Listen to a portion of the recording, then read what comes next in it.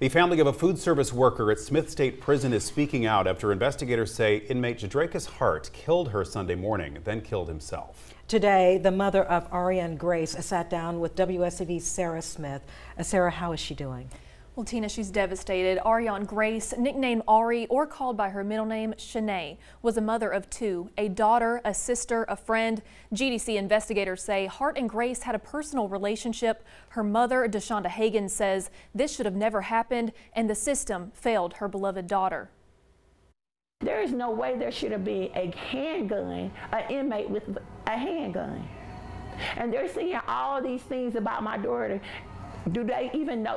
Nobody knows the real story because she's not here to tell it. A mother grieving for her child, DeShonda Hagens, found out her daughter, Ariane Grace, was dead through social media. Inmates at Smith State Prison messaging Grace's sister, saying her last words were, quote, "But I have children." I just started screaming and panicking, and I didn't wait for nobody else to call because I just wanted to go and put eyes on my child. So we went to the prison.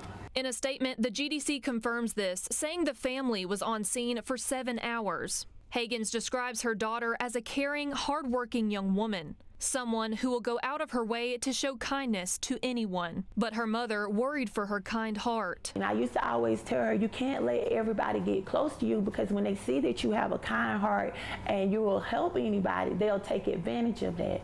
She says her daughter made a, quote, bad decision by being nice to an inmate, but that should not have come with a death sentence. Regardless of anything, she was a mother. She loved her kids. She was a daughter. She was a sister. Like, she has family. She had a heart. She wasn't a bad person. Who hasn't made bad decisions and stuff? That don't mean you deserve to die. Now she is asking for answers. Why didn't they protect her? Why? They need to put things in place and make sure the prisons are being ran correctly so that no other mother has to go through this, no other wife, no other sister has to go through this. Hagens is left with Grace's Statesboro home that she says was destroyed when the GDC investigators allegedly searched it on Monday. They destroyed my daughter's house.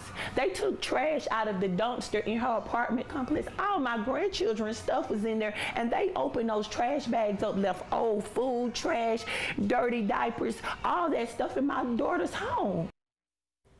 When asked about the contraband, a GDC spokesperson sent this statement, quote, accusations that the GDC has not been, quote, cracking down on contraband are grossly inaccurate. The battle against contraband is daily and occurs across all GDC facilities, not just Smith State Prison, end quote. It continues to say full facility shakedowns, K9 shakedowns, and quick strikes are conducted on an ongoing basis. I did reach out to Governor Kemp's office asking for a response to some of Hagen's statements. I have not yet heard back. The attorney for Hagen says they plan to take legal action against the GDC. This incident is still under investigation.